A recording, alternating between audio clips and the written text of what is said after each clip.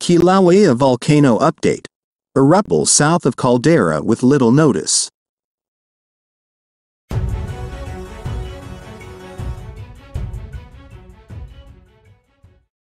Increasingly episodic unrest continues in the region south of Kilauea's peak, and scientists on Wednesday reiterated that eruptions in the region can occur without notice during peaks of activity. The area is uninhabited land within Hawaiʻi Volcanoes National Park. Kilauea is not erupting and the volcano alert level remains at alert. From the USGS Hawaiian Volcano Observatory update on October 11th,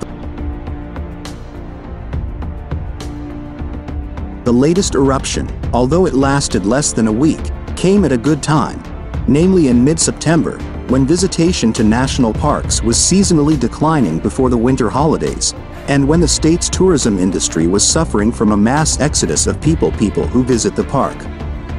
Tourists from Maui after the deadly forest fires on August 8th.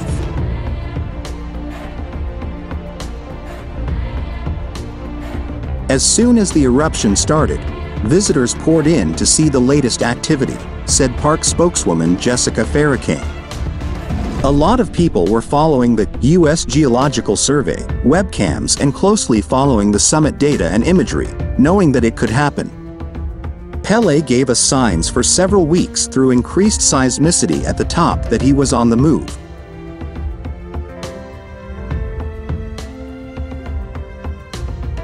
Ferocious said data from the entrance station shows that at least 5,000 visitors, and perhaps more than that, came every day during the eruption to see the volcanic activity. This number includes residents of the Big Island. The park does not differentiate between tourists and residents in its visitor statistics.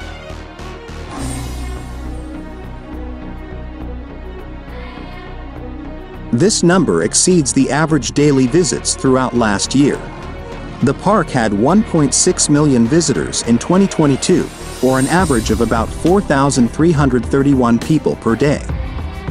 The most recent eruption began on September 10th, with lava spewing from 6 vents on Hala Maumau and an area known as the Block Fall on Kilauea's peak.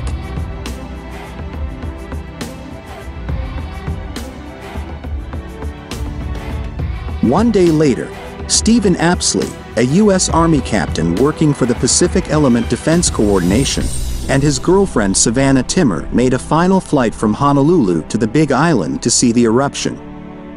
He was working on fire response on Maui and couldn't afford to take a day off. Was full, so the couple decided to take an overnight trip.